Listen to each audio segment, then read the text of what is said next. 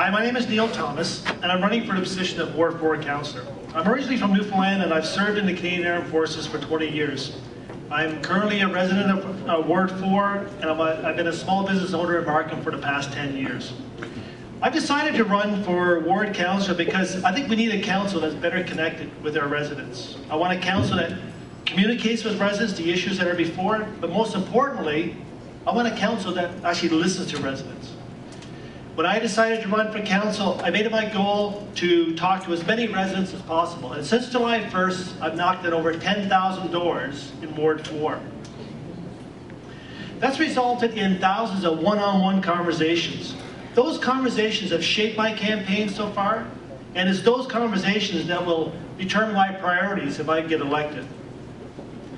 I'm not hearing a desire for a city to be investing in arenas or casinos, but a desire to address the real problems in front of the city, such as traffic congestion. I would also like to reassure residents that I'll be only acting in their best interests. To finance my campaign, I will not be accepting donations from developers or any other organizations. Elect me on October 27th to be your voice and ears at Markham Council.